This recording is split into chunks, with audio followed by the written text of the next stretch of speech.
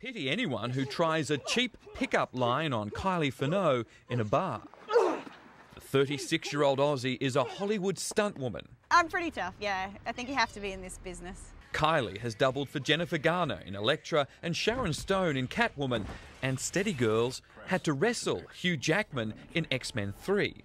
That fight scene went on for days, so every day they'd be like, we're doing that fight scene again. I'm like, yes, I get to jump on Hugh Jackman again today.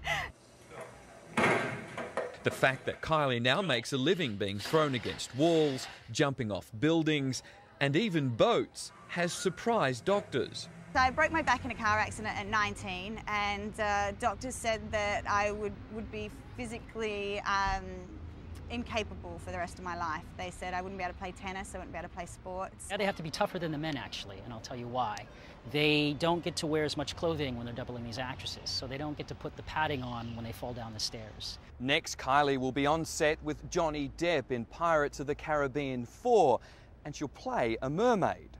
Hopefully you'll finally see my face on the screen. But the biggest thrill so far has been working on the yet-to-be-released blockbuster Thor, portrayed by the pumped-up former Home and Away star Chris Hemsworth. I think the women are going to be very happy when he takes his top off for Thor, for sure. In Hollywood, Mike A. Moore, 7 News.